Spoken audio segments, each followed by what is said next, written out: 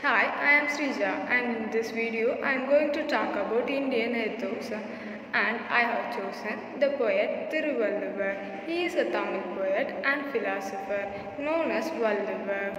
He is the author of Thirukural and it is collection of couplets on ethos, political and economical matters and love.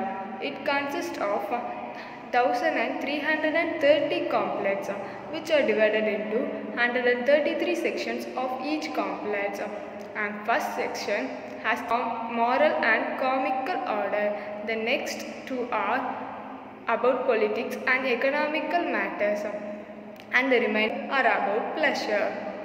I have taken 770th couplet from Thirukural.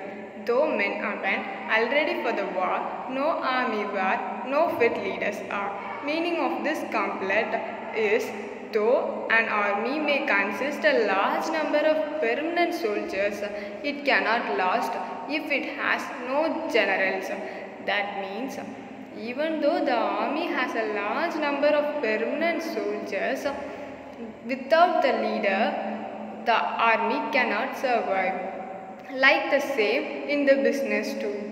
Without a good leader, the company cannot survive. Leadership is more of an attitude and a way of living and behaving. It is about opening one's heart. It is about inspiring those around one.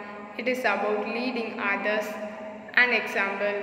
It is about standing up for others and shielding them. Example, Satyam Computers. The Satyam Computers was started by Ramalinga Raju in 1987 and with 20 employees. Till the year 2000, the company followed rules and regulations. After that, Ramalinga Raju started cheating the government by showing fake accounts, and in 2009, he was caught and he let the company down.